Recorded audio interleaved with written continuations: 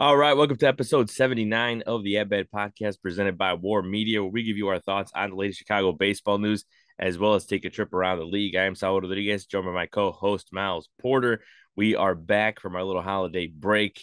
Whatever holiday you're celebrating, hope it was a good one. Miles, how was your holidays, man? Man, it was good. It was good. It's been very chill. Caught up on a lot of sleep. Was at the Bulls game the other day, and spoke with the Cubs PA announcer Jeremiah Paprocki, who's such an awesome Oh, yeah. down to earth dude, and he knows my dad because my dad worked at Wrigley Field, and so it was just cool. It was just cool getting to talk to him for a little bit at the Bulls game because I think he was doing something with the marketing team or some sort of whatever the case may be. Of course, the game that I go to see the Bulls play, they lose against the Cavs, whatever. Then they win yesterday against the Hawks. Well, whatever. I'm not mad about it. I am a little bit. But I mean, aside from that, man, it's been good, man. It's been really good getting it in. I'm in my off season regimen, getting ready for a long season next year. Hell yeah, hell yeah. And then that's one guy that we definitely should get on the podcast, Jeremiah Paprocki. Like that guy's Yeah, he's doing it. He does so much and he's so good at everything. And like yeah. he I saw that he's gonna have like a late show now on at one of the theaters in Chicago, and he's gonna have various guests, and um it's pretty cool. Like that's what was definitely awesome. And Yeah. as for the Bulls, of course, they lose. Like it's the only game they've lost in their homestand, and of course, it's the one you go to. I feel like I have the same luck, bro. Like whenever I go to a Cubs game, like of course they lose like the one game from the series, and then lose the other or win the other Yeah. two, and it's like they were just so annoying. But it is what it is. And The the other, bull the other and two games are just lit. It was a walk-off yeah, win and a fight broke out and they exactly. I rallied know, from right? seven down in the eighth inning. Yeah, seriously. And then if I ever see a They walk lost off, 3-0. yeah, exactly. And if I ever see a walk off or anything like that, it'll be like half of a game that I went to. Like I think I've said it on here, but like one of the only walk offs I've ever seen, I got there like in the seventh inning. So at least I Oh, got to see at least I got to see the walk off. But it was like I'm about to it say you saw it. That's dope. yeah, at Yeah. least yeah, as I say, at least I saw it. But I was like, man, it was a good game regardless. So either way, but Yeah. no, I'm glad that you spent a good holiday and at least got to go to a Bulls game. And hey, I will say that they're doing better than the Blackhawks, so at least that's and better than the Bulls for the or excuse me, better than the Bears. Even though they've gotten a little hot, not saying much for Chicago sports, but anything we can grasp, I appreciate that we definitely appreciate because you look at We'll take baseball, it. man. Our baseball team's not doing much. The Cubs, the White Sox, just chilling. I mean, the White Sox doing more than the Cubs, but it's just been pretty scarce for news. When it comes Yeah. to the stuff that we missed while we're gone, the one, and we will definitely get to it. Obviously, the big news is Yoshinobu Yamamoto. He got that 12 years, $325 million deal from the Dodgers. We'll talk about how that impacts the Dodgers and the rest of baseball, and we'll also talk Royals because I was telling Miles before we came on. I feel like we've ignored the Royals. We mentioned a couple of their additions when they signed Seth Lugo, but man, they have gone on a shopping spree this offseason. And say what you want, but they're going to be players next year in the AL Central because the AL Central is just so weak. I wouldn't be surprised if they sneak in, the second spot or third spot. So we'll see what happens. We'll get to that, and so first, we'll start off with the team that's actually doing something. We'll start with the White Sox just because they just signed Martin Maldonado to a 1 year deal with an option for a second year. Um, and they're still standing pat on Cease, which we'll get to as well. But yeah, what do you think about that signing? Because I think a lot of White Sox fans are kind of on are kind of on one side or the other, right? It's either they're pissed because they're like, oh, we got a catcher that can't hit, our catchers couldn't hit, and then they're like, oh, well, Martin Maldonado, he's been great at defense his whole career, and then up until last year, like but he's a little older now in his late 30s, so it's not a giant surprise that his defense is starting to fall off, but when it comes to I guess what it does to or how it affects the younger catchers that they're going to have because obviously they have Guerrero in their minor league system guys coming up, and also how does it affect the pitching staff because of course you know people always think about the hitting part first a lot of the time and they don't think about how it affects the pitching, especially like on the north side. You got a guy like Yan Gomes who seems so crucial to the pitchers as well as he is behind the plate, or excuse me, when he's hitting. So, how do you think this affects the White Sox and the pitching staff as well as their young catchers?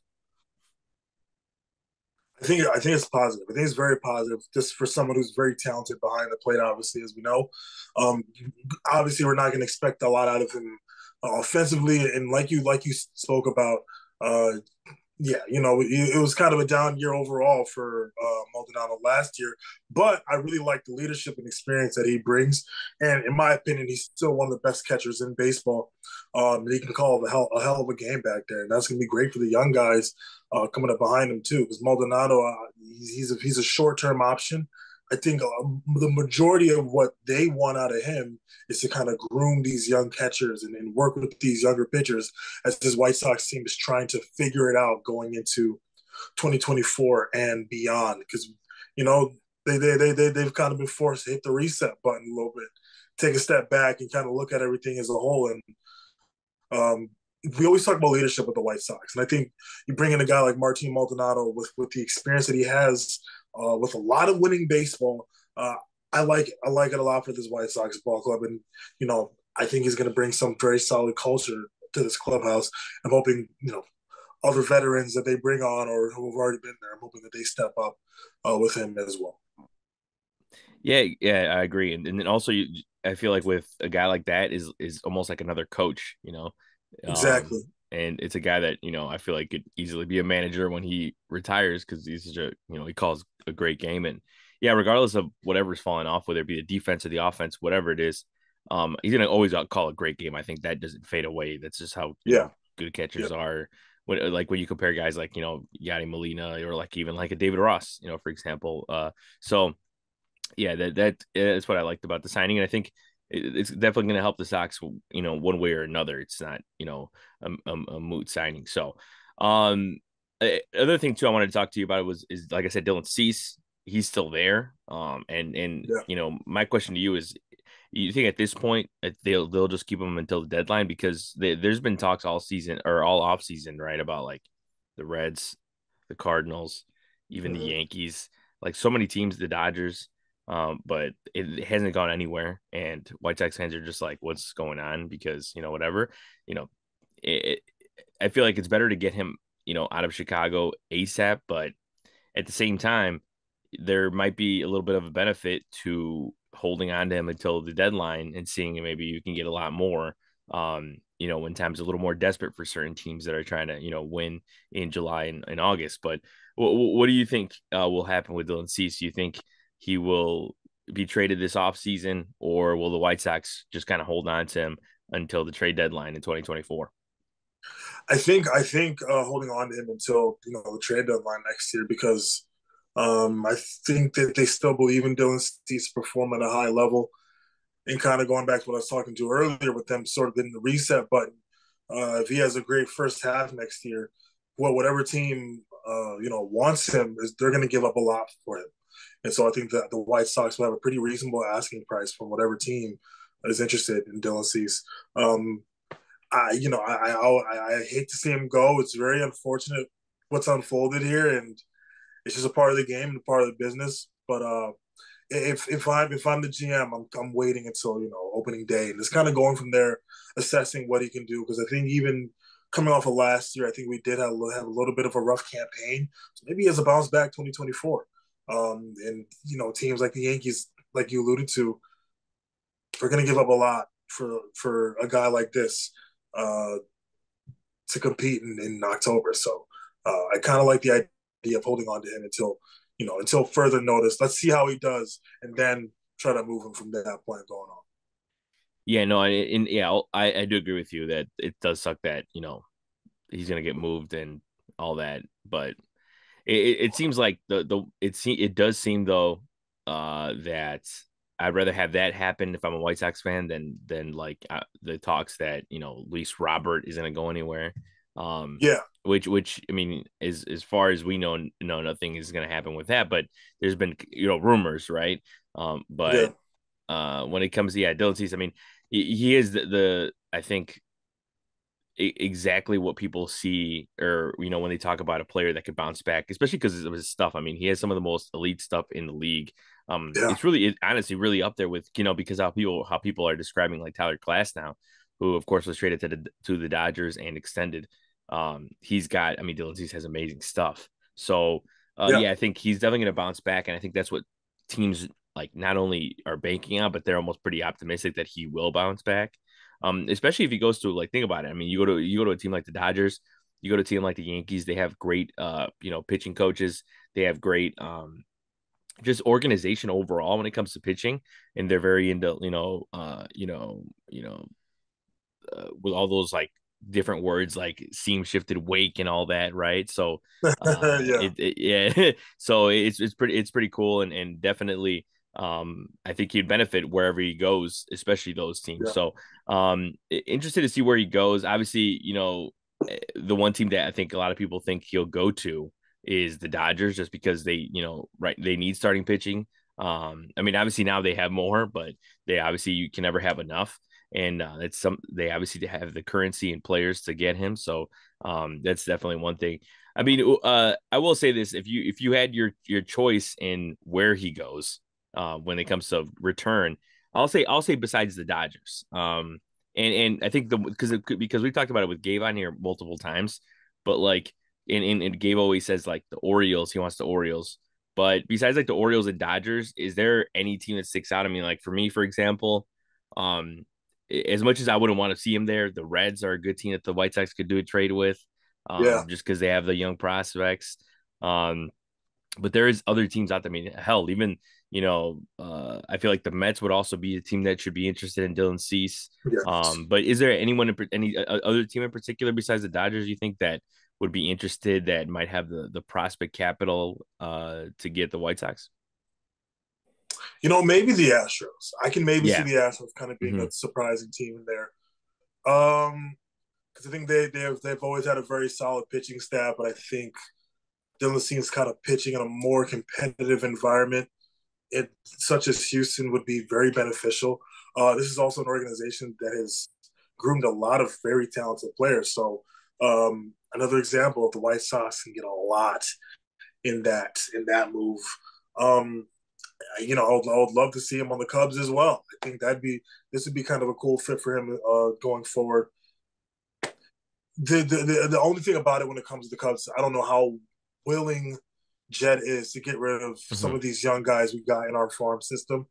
I was talking to my old teammate from Oakton, who's one of the coaches in the minor leagues for the Cubs. One of the things that he's always telling me is that uh, the Cubs have a lot of talent coming up, a lot of talent coming up, which is very exciting for the long term for Cubs fans. And we know kind of from the history of how this works, they like to kind of wait sometimes and let these young guys develop, bring them up and see how they do, and then build off of that. So as much as I'd like to see him, pitch for the Cubs, I don't know how much Jed is willing to do it. But that's another team where I feel like, hey, I think we haven't done anything. We can add some depth in our rotation. That'd be awesome too. Um, so yeah, I think there's definitely a few options that would fit for Dylan Cease. Really, I can see him pitching anywhere for the most part. Yeah, I think with a lot of good pitchers, right? It's like they fit in a lot of places because they're just so damn good. But yeah, no, Yeah, how I mean, yeah, when I think about the Cubs one, is like, imagine how insane that would be, is like full circle that he'd come back, and that. But I don't know. I mean, we've seen it. We've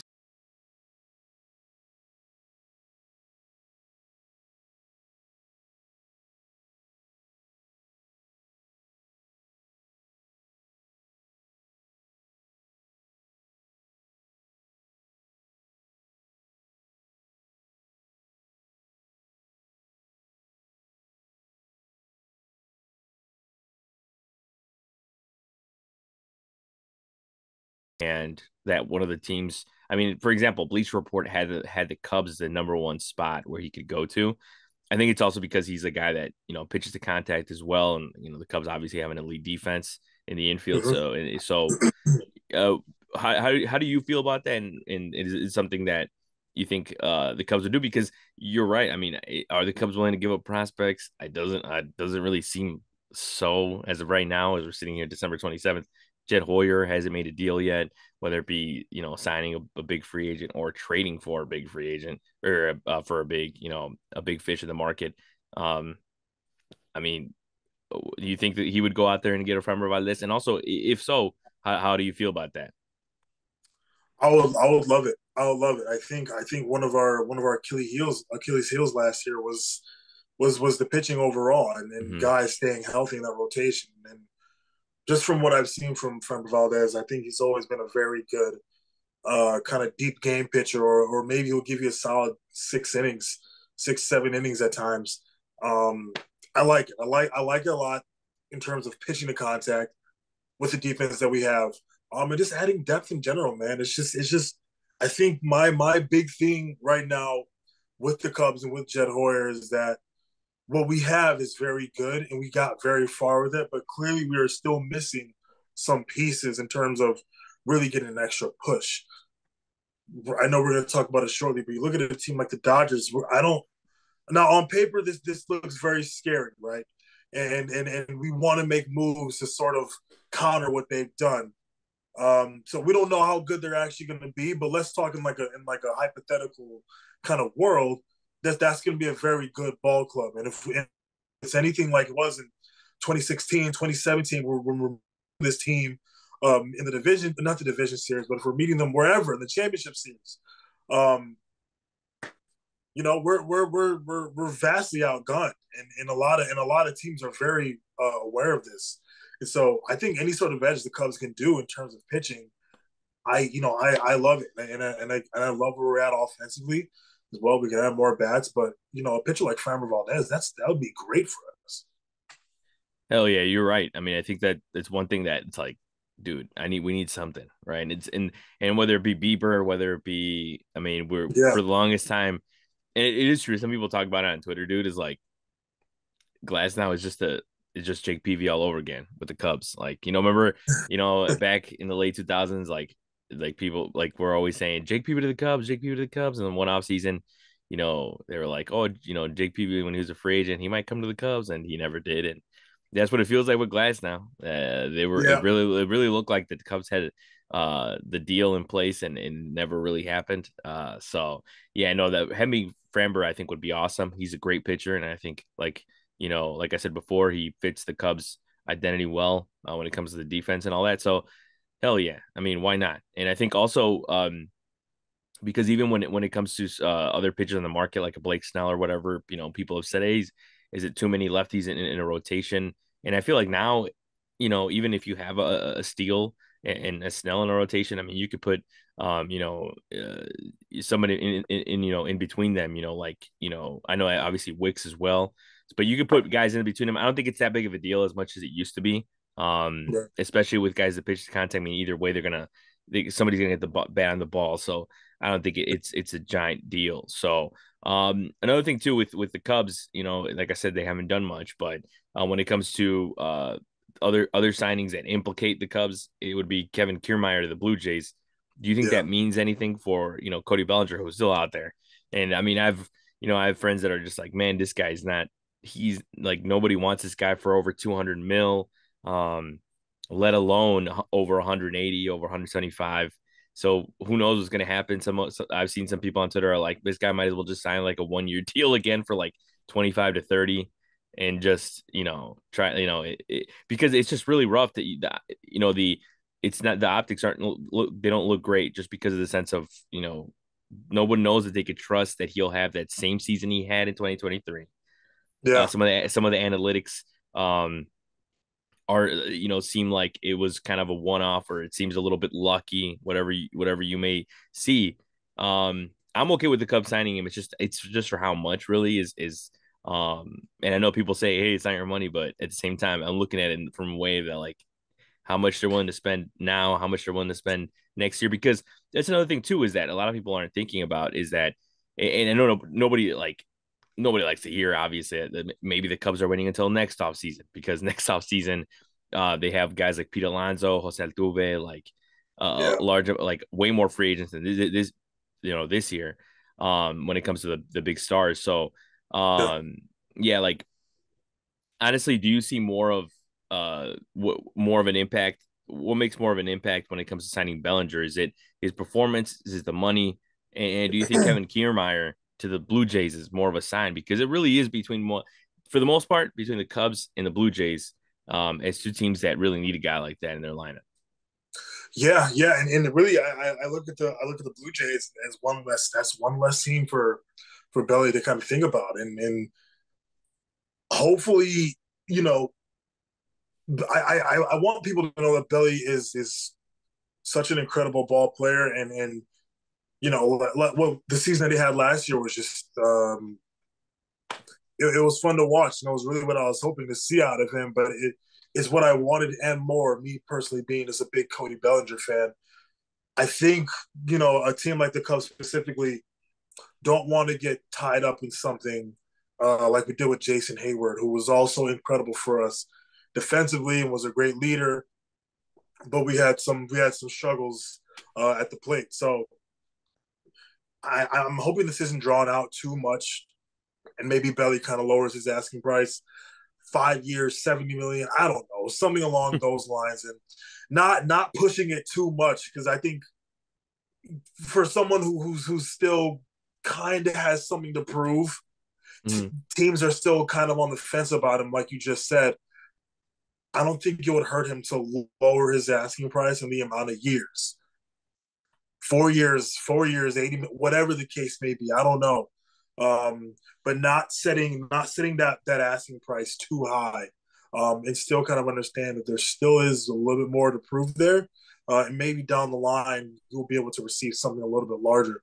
Um, but at the end of the day, I would really love to see this guy back in Chicago. I think us as Cubs fans and him as a ball player and who he is, I feel like it was just like a match made in heaven. And it's important to kind of try to figure out how we could get him back in this lineup.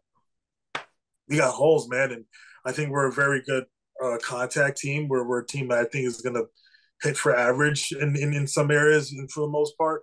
But like I always tell my dad, man, we need a bopper in this lineup. We need someone who's going to turn on the ball and just hit it to the moon. And we got guys who do hit for power. Dansby has pop in his bat. Ian has pop in his bat. We know Sam Suzuki has pop in his bat. Um, but I just need one more, man. I need a big boy, and Belly's that dude. So I'm hoping that we find a way to get him back on this roster. Because I do believe if we do not get Belly back, and we kind of miss out on other guys, we're gonna miss it, and we're gonna feel it next year during the season. So hopefully the Cubs can make something happen. I don't want to see him go anywhere else. So I don't want to see him go anywhere else. Got to find a way to get him back in Wrigley. Yeah, no, I agree with you, man. Because look, ultimately, regardless of the dollar amount, it's like the Cubs can afford him, can still afford Yeah, other guys out there. So yeah, they could definitely go out there and get him. And also another thing too is that the Cubs get him, and you still have the same team you had last year, or last season. So it's yeah, still it's you still need more. And the yeah, whole Reese Hoskins rumors continue to be there. Um, that's one thing too is that it doesn't make it literally doesn't make any sense to me why Reese Hoskins hasn't been signed yet. Um, just because it's a 1 year prove it deal again. And I mean, I've heard reporters say it's a match made in heaven when it comes to him and the Cubs. Um, so yeah, I mean, the Cubs have the guys out there. It's just all about how they're going to do it. It's the thing. I don't think that they're going to go I don't think they're going to get shut out in the offseason, but I think they're just playing everything, you know, very close to the chest and yes, just, and I think that they're going to make something happen, but I think whatever happens, they want to be like 1,000% sure on it, which I can't be mad at as long as they do it. You know what I mean? And I think yeah, that's I think I've people have been baking Jet all mm-hmm. everywhere and up on Twitter and all that stuff, but he's always been a good general manager for the Cubs Yeah, and president of baseball ops. So I trust that he's cooking up something in the back, and hopefully, I mean, with the Craig Council thing, we didn't know anything about it until it happened. So I mean, mm-hmm. hopefully that's the case here. Yeah, But we'll see what happens. You mentioned the Dodgers, so we'll use that as another way to talk about the rest of the league here. Yoshinobu Yamamoto is now a Dodger at 12 years, 325 mil. He joins the likes of Shohei Ohtani, Mike, Freddie Freeman, and now Tyler Glasnow too, man. I mean, they're stacked. I mean, there's no other way to put it, man. I was honestly so shocked when I saw that he was going to it was official going to the Dodgers because I really thought for a long time I really thought he was going to the Yankees, and I thought that it'd be better Yeah, for him to go to the Yankees just because of the sense of um the brand that the Yankees are. Um, I mean, he was seen wearing Yankees hats casually in the yeah, past, and also just like having another Japanese star in the Bronx is always great because I mean Hideki Matsui had a big impact there, and he tried to I guess he was one of the guys that tried to lure Yamamoto to the Yankees, but and apparently the Yankees they offered 300 mil, and just at the end of the day, it was the Dodgers for Yamamoto. And I mean, you can't really blame him. I mean, you go to a team that not only is one of the best teams in baseball, if not the best team in baseball now, with him on there, and you have a guy like Shohei Ohtani at the meeting, like it really does yeah, not, it doesn't get any better than that. And you're living yeah, in LA now, like it's just it's ridiculous, dude. Like you're really the rich get richer now with this. And the thing is, I also can't be too mad because these are some of the things because some people are like, oh man, hating on the Dodgers and all this, but it's like ultimately the Cubs could be doing all these signings, they just don't do it. So right. I want them to do it, so I can't be too mad about it because I want my team to do it. Um, but how do you feel about this signing and how it impacts the Dodgers? Because this is a team that won 111 games last year. And people are like people are like, man, that 01 Mariners mark is in trouble. So Yeah, yeah, I mean, what do you think? What do you think about this? man. I don't even know if there's any like I don't even know if there's any like analytical insight I can really give to this when I look at it from this a roster standpoint. The Dodgers don't need to bring back Clayton Kershaw. This is something that we talked about earlier this year, late in the season when they got bounced as quick as they did.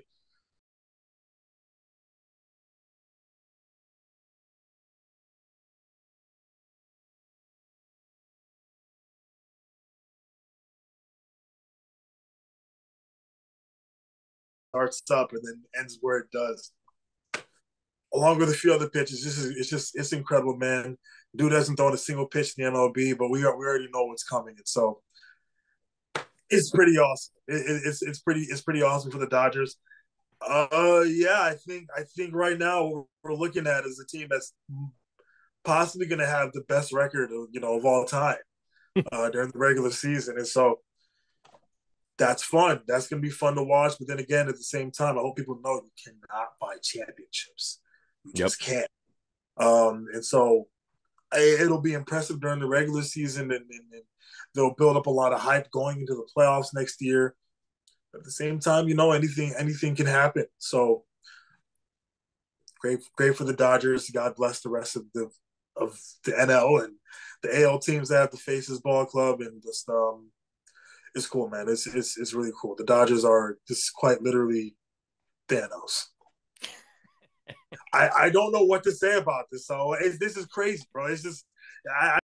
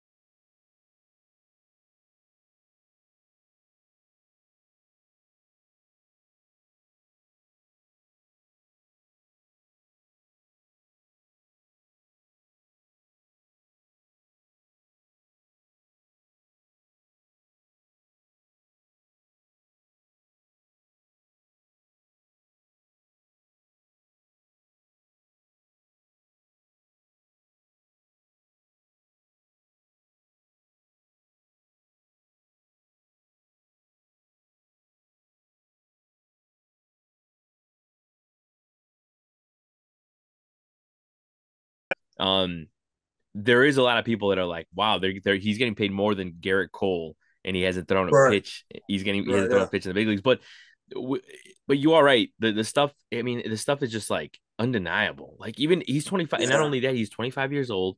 So even if he doesn't, even if he doesn't figure it out in the first 2 years, I mean, he still has so much more to go. We see how good, I feel like we have great pitchers, great Japanese pitchers are great into their late years. I mean, look at you, Darvish. yeah, He's still doing great. So it's like it, you give him time, and not only that, but the Dodgers have more than any time, 12 years, obviously, with some opt outs, of course. I think it's opt outs after the sixth or seventh year, and that's even so he'll be like 31, 32, and that's like it's still fine. So yeah, it's just it's there's no other more word that I could find than just ridiculous. And um, the Dodgers are doing, what our favorite team, what we wish our favorite teams would do. And there might, get more than 116 wins. The Mariners are shaking in their boots right now because they might break the record yeah. there. But yeah, like you said, there's not much to go there. I mean, Glass now again, they got him and extended him, so they're getting more starting pitch.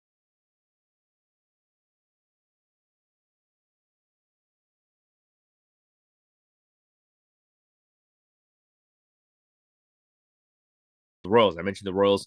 Man, I mean they probably have spent they haven't spent as much as the Dodgers, but when it comes to a player capital, they've gone way more players than the Dodgers.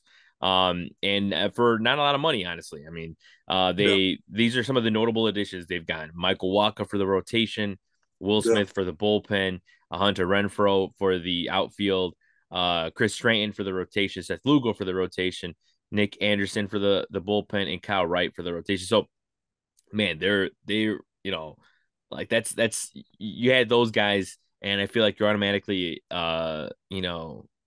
you will automatically compete for that last playoff spot in the AL yeah, now.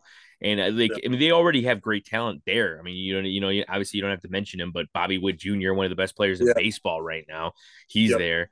And you have guys like Chris Bubich in there, and you already have young talent like Melendez and all that. So yeah, you're only adding to it. But I will say, that people have been talking about they added Will Smith, who looks like he's a perennial World Series guy. Like he's always in the World Series. So they're like, of course, the Royals are going to the World Series in 2024. But it's a joke. But when it happens, I wouldn't be surprised yeah, whatsoever. Because I mean, the Diamondbacks made it, this past off season, or that's this past season. So, um, but yeah, when it comes to other guys they've got, I mean, they've shored up the rotation. Like I said, with yeah, Waka and Kyle Wright's a guy that he had a good season with the Braves, but it's just injuries that have kind of hurt him.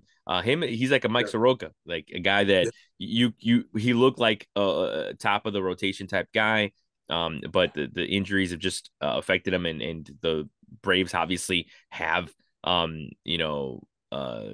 they have the luxury of getting rid of these guys and still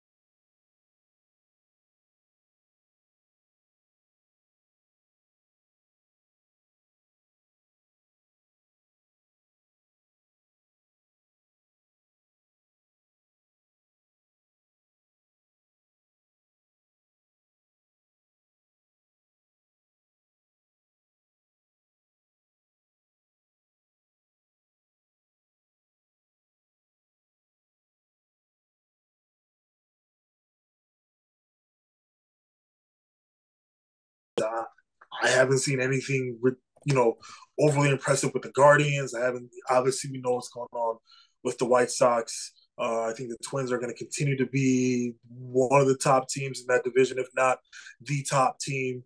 And you mean the Royals can easily come in second in that division, right behind the Twins. I still think the Twins will be the elite ball club in that division for the most part, but anything can happen. So I think it's great. I think it's great. And for me personally, the more competitive that the AL Central is, the better it is for that division for the long term in terms of just any sort of big name players coming to that division.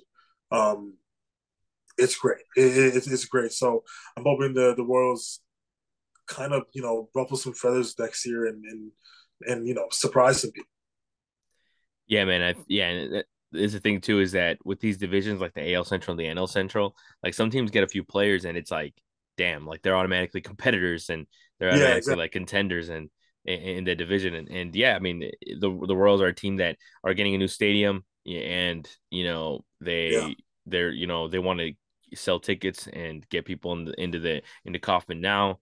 yeah, So yeah, I don't know. We'll see what happens with them, but I think it's very honestly it hasn't been talked about enough just because obviously they're a small market team and say what you want, as you said, you can't buy a championship, and we've seen plenty of yeah. teams win the offseason and not do anything, including Yes. a team like the White Sox. They've won it before, the Padres have won it before, the Mets, and they haven't done anything with it. So it's gonna be fascinating to see what they do in the upcoming year with the young talent they have. Not only that, not only the guys that they signed, but they have got plenty of guys coming up in their system and ready to thrive. So it's going to be interesting Yeah. to see what they do there.